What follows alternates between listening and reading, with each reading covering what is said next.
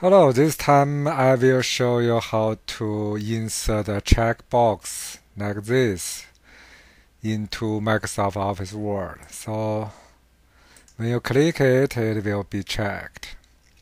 Okay. So to do that, you need to enable the developer mode. Go to File, then Options. Then you need to go to Customize ribbon. Then from the right side, you will see Developer Menu. Let's check it. Then click OK. After that, you will see the developer mode enabled. So you click that, and boom, you'll find the checkbox. Click that, and it will automatically insert. Okay. So how about if you want to insert a check mark like this? Okay, checkbox like this. So to do that, you need to click the checkbox. Then go back to the developer properties, check properties, and from here you have checked symbol. You can change the symbol to any of them.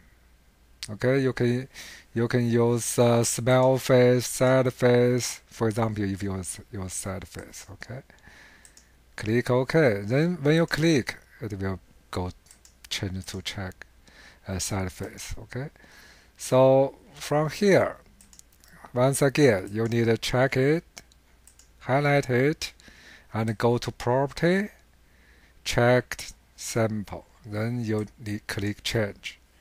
Then from the font, you see the font. From this font, you go a little bit higher, then you can find the real checkbox. Okay. Then you click OK. Then when you click it, it will change. Okay. So how about if you have yes and no, like Boolean option, like true and false. So when you click true,